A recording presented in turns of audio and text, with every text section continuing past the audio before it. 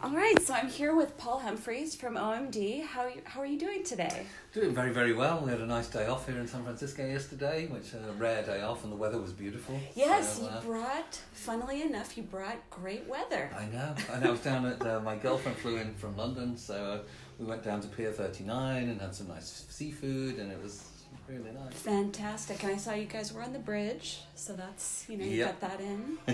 And so how has the tour been so far? The tour has been amazing, actually. It's been amazing. We seem to be selling out everywhere we go at the moment, in Europe as well. Mm-hmm. So I think we're doing something right. I'm not quite sure what it is. And also, what's been interesting is that as we get older, our audience seems to get younger. Interesting. Just not quite sure why that's happening either. It could be something to do with, the digital revolution, really. I mean, I think there's a lot of young people who follow the algorithms. If you like this, you might like that, and maybe they're discovering this that way.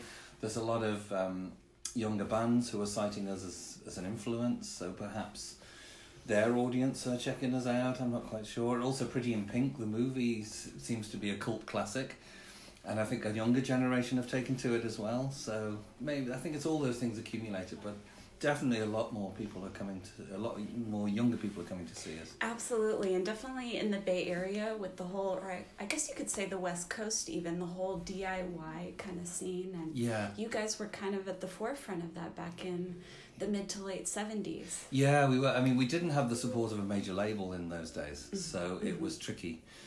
So we were just relying on college radio, really, and they were playing things like Electricity, Nola Gay, and stuff like that. Yeah.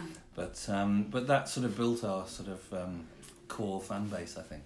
Definitely. That stuck with us. And how would you say the new album compares to, what people have heard in the past? What differentiates? I think, it's hard to say. The reviews have been amazing. It's sold incredibly well, particularly in Europe. It's sold really, really well. I think, what we've tried to do, it's not really for us to say, but what we've tried to do is be true to our roots with the album, but also try to bring it into the now with using a lot of modern production techniques and sounds and things like that. So, but keep to our sort of principles, really, and our roots. And what's interesting is that Andy and I, as the songwriters, we're kind of like kids again because there's no real commercial pressures. We're not doing this for the money. Great. We're doing this because we don't need the money. We're doing this for the fun, the love of being in OMD, and we're all great friends. We all love each other's company. Yeah. Andy and I, we've been friends since we were 7 years old. So we go an awful long way back. Brothers, even. Yeah, exactly. Yeah, we kind of are. We fight like brothers as well. No, not really. We get on great, actually. We've had our moments in the past. I'm sure of it. But these days we just love each other's company, and we love writing songs together.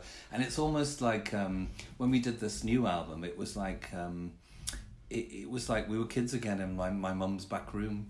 Really, we didn't write this in my mum's back room, but that's where we started. It was kind of a room like this, yeah. But it was like, there was no commercial pressures. We just did it for the art of it. We never had any pretense or any ideas of being famous or being successful when we started out. It was all about music as our art, and hopefully people will connect with it. But but maybe they won't. But maybe they will. But it's all about our expression and our sort of ideas, trying to translate our ideas into music, and hopefully people like it. And with Punishment of Luxury, people seem to be loving it. So absolutely, I loved hearing the songs live, and I'm sure they're going to be better now than they were. They'll be better now, year. And we're playing more of them because we've rehearsed them. So great. And what was the first album that you bought that inspired you to get into music? Or discovering Kraftwerk was really for me, and for Andy really, was a pivotal moment. When I heard Autobahn by Kraftwerk on the radio in about 1974, I was only 14, but really it was the first day of the rest of my life. It really was. It was like, that is what I want to do. That sounds like the future to me, because I was into kind of sci-fi and all of these kind of things. So for me, it was the music of the future. Right. So that's what I wanted to do, and so Kraftwerk and all the other German bands led the way for us. There was Kraftwerk, there was Neu, Bad Dusseldorf, Cannes, all of those bands coming out of Germany. So we were basically just listening to German music and a little bit of David Bowie, Roxy Music, Velvet Underground. That was kind of it. That was all we were listening to. It's all that we needed, really.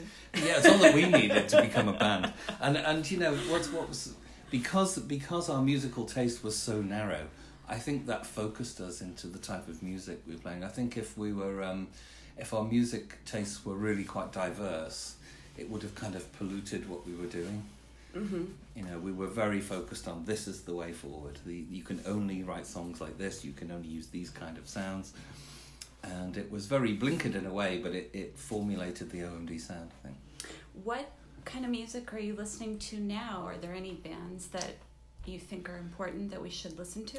Hard to say, really. I mean, there's a lot. I mean, we're always switched on and listening to stuff. I mean, it's discovering things. I rely on my friends now because I'm so busy. I rely on my friends to discover things and send me links. Mm-hmm. But what was interesting about this album was that there's we discovered a new electronic movement called glitch music, and a lot of it is really terrible because it's basically it's making music out of sounds that you would normally throw away. It's like the clicks and the pops and bits of distortion and stuff, things that you wouldn't normally associate with music, and trying to make music with them. But then we discovered another German artist called Atom TM, like trademark, trademark, and he's a German artist. But he was the first person who was doing glitch in a very beautiful melodic way. Mm-hmm. So all the sounds were kind of dysfunctional and fractured and everything, but the core of the song was really good and it really works. So and there's a song on the album, As We Open So We Close, which was our version of glitch, inspired by Atom TM. So, but I like how you turned that into a positive. You were somehow, as terrible as it was, you were still inspired by it. Yeah, we're inspired by lots of things, but I think ultimately our main influence now is ourselves and our history. You know, what was interesting doing this album as well was that a year and a half, 2 years ago, we did a special show at the Albert Hall in London, and we played only the songs from Dazzle Ships and the songs from Architecture Morality, plus the B-sides. That's all we played. Wow. So the entire album, both the albums together. And what was interesting was that there was so many of those songs we hadn't played live before. Interesting. So in putting those together, because we had to find all the sounds and reconstruct them to play live, and what we realised was that we were so simple. Some of those songs, they had only like 7 or 8 elements to them, and that was it. And so we kind of took that on board with the Punishment to Luxury album and just decided less is more. And so we kind of start, you know, the way Andy and I write, we throw the kitchen sink at a song, but then start deleting things, because what happens is when you throw an idea on a song, it might lead you to another idea, but so you start to kind of delete the ideas before until you get to the one you want, and so but it's very important to keep deleting the layers and strip it back to what's important. Absolutely. And that's kind of the way we write, and so that sort of led the way for this album as well. Absolutely. And how did you come about writing Isotope? Isotype, yeah. Well, they're kind of Isotype is a pictorial language from quite a number of decades ago. But what was interesting was that we were thinking about writing a song about emojis because how the language has been distilled down back into pictures, and you know we've got teenage children and children in their 20s, and they send us these whole sentences and emojis, and we're like, do you know what that means? Have you any idea? Can you tell me what that means? Because I have absolutely no idea. And they're so small, I can't quite make out what even the face means. You know? Please decode.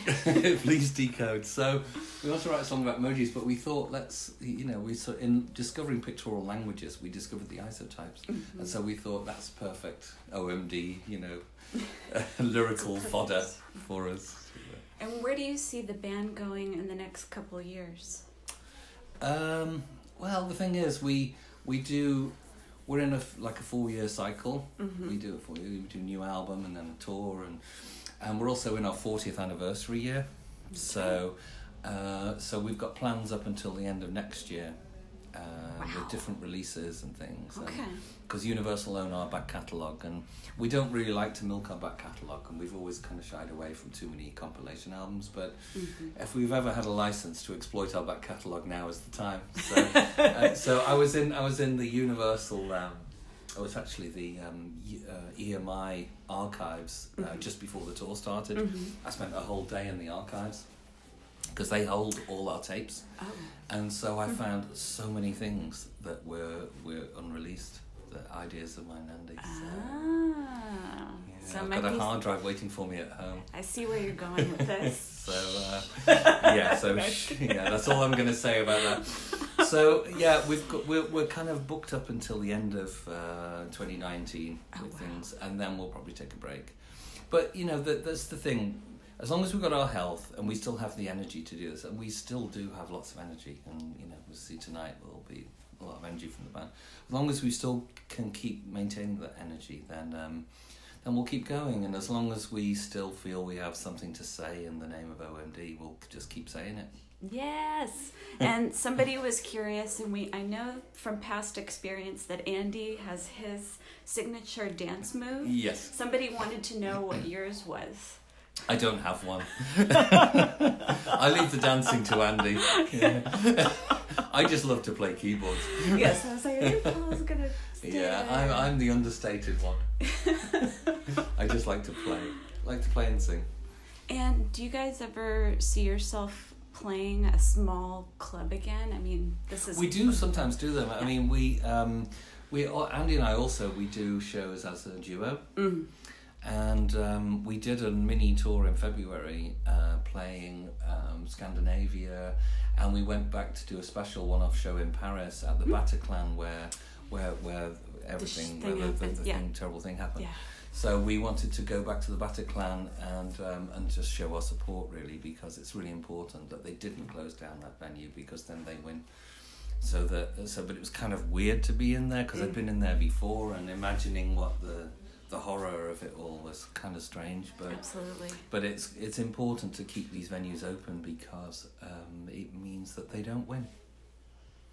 I agree with that. And there's so many great bands that have played the Regency, and there's so many great bands that have played at the Bataclan. So I agree with you. It's so it's great to see you having a residency almost, and seeing you guys come back, and seeing a lot of great bands power through, as they say. Yeah, we love to play the smaller places as well. I mean, we get the best of both worlds, because we love the intimacy of clubs and stuff, but also, this summer we're headlining festivals to 30,000-40,000 people, and across Europe. Yay. So I mean, we do the other extreme of it as well. Right. Putting on a massive show to tens of thousands of people. Would you say the energy's better at a festival, or just different? It's just different. I mean, in some ways it's kind of you feel a little disconnected at those big gigs, because the stage is so massive. And the the first row is so far away. And we're not getting any younger, and our eyesight's not that great. So the front row is already a blur.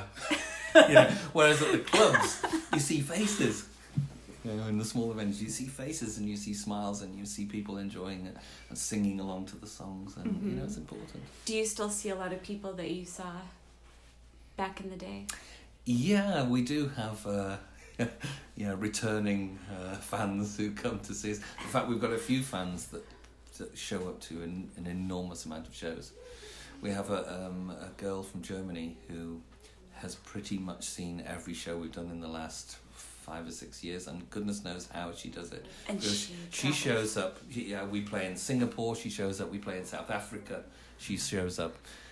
No matter where we are, exactly. Well, I wish. I can wish. I think her husband's an investment banker. Well, because it must. Taking a leaf. She must have spent a fortune. All right. Yeah, it's about dinner time. So. Okay. Well, thanks so much, Paul. Thank you so much. Pleasure to speak with you, and I'm looking forward to the show this evening. Enjoy the show. Thank you.